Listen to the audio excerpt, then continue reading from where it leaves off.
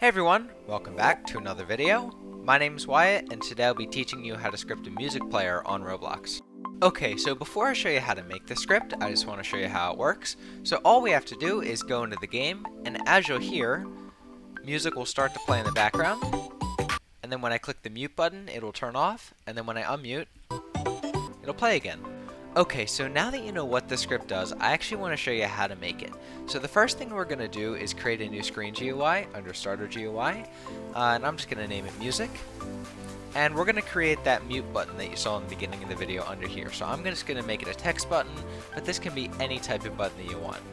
I'm just going to size it a little bit so that it scales on all screen resolutions, just so that my mobile players will have an easy way to mute and unmute their music. They won't have to go hunting around the screen to find a really small button or anything like that. And I'm just going to make the text scaled as well. And to start, we're just going to make it say mute song. After this, I want to name this right here. I want to name this button mute, and I'm going to create a new folder under music.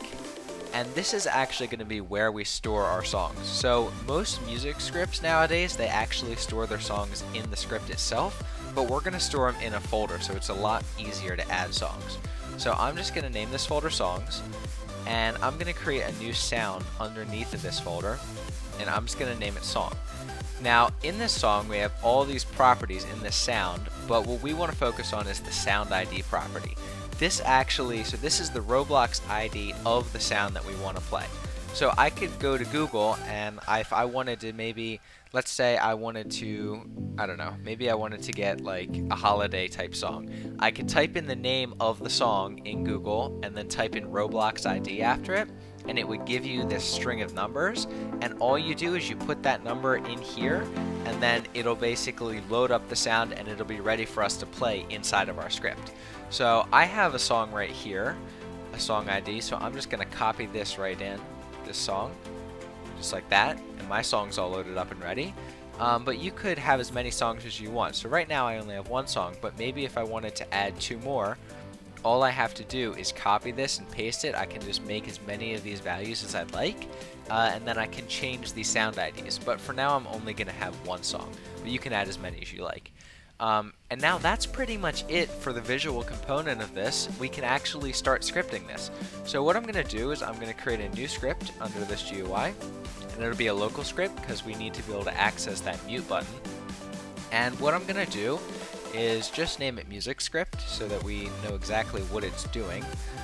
And then we can actually get into coding it. So the first line, I'm going to say local songs. We're going to get a reference to the children of the songs folder. So all the different sounds we have. So if we have song 1, song 2, we'll return in an array those different songs. So local songs equals script.parent.songs : get children.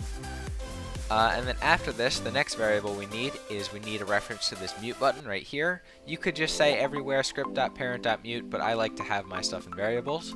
So I'm just going to say local mute button equals script.parent.mute. And now what we're going to do is I'm going to set up, we're going to put a little bit more code up here later, but the first thing we need to do is actually make it so our songs play. So we're going to create a new while true loop, so while true do, and enter, and it'll end it off just like that. And we're going to create a for loop inside of this. So we're going to say for each song that we have, for all of our songs, we want to play the song, we want to wait until the song's finished, then we want to stop the song, and then play the next song. So I'm going to say for I equals 1, comma number of songs. So for each song, we're going to do whatever code is in here, and in here we're going to say local song equals songs I, so that gets the current song. So if we had song 1, song 2, the first time around it would get song 1, and then the second time in this loop it gets song 2. And then all we're going to do is say song : play, call the play method of the song. And now we don't want it to move on to the next song right away. We need to wait until the song's actually finished playing. And the way we get the length of the song is saying song.timelength. So we're just going to say wait song.timelength, like that. And then after this, we're just going to stop the song. So song : stop. We'll call the stop method on the song. And then after this, so this is a perfectly good, a good functioning music player. So if you don't want your players to be able to mute the music with your GUI, you can just end the tutorial here. This will work 100%. It'll be nice and good. You can have your players enjoy music.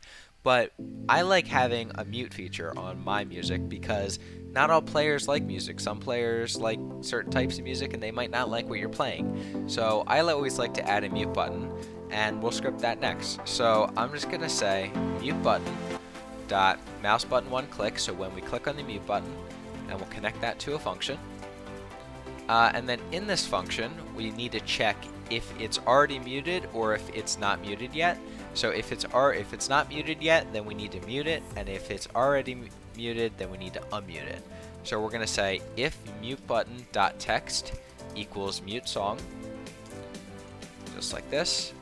So if it's unmuted, because it'll say mute song, then what we want to do is we want to loop through all of the songs. So for I equals 1, common number of songs, just as we did down here a little bit earlier. Do, just as before, we'll say local song equals songs I, so we get the exact song that we're looping over. And we're just going to set the song volume to 0. So the song will still play in the background and it'll still advance to the next song, but we'll just set the volume to 0. And this is the easiest way I found to actually mute the song. And then, so this is if it's muted, right? And what we want to do is we want to set the text to unmute song so that the player knows that now they can unmute it. So we'll say mute button, just like this, dot text equals unmute song. And now we need to get it if they click unmute song. So it's already muted and now they need to be able to put it back on. So we'll say else, so if it's not equal to mute song, you can put an else if, but I'm just going to put an else.